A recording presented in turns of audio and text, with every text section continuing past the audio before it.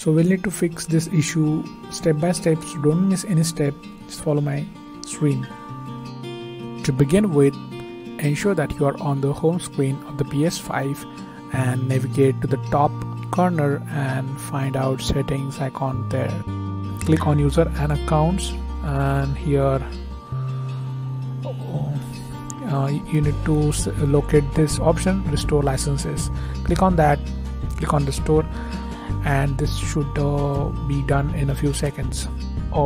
Let's consider connect keyboard and mouse. Plug the keyboard and mouse into the PS5 USB ports. So let's see, enable keyboard and mouse in settings. Go to settings on the PS5 home screen. After that, set devices. Now select external keyboard and mouse. So let's see, adjust Fortnite controls.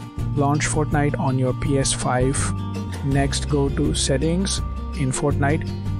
Then select input and choose keyboard and mouse. You are good to go. That's it.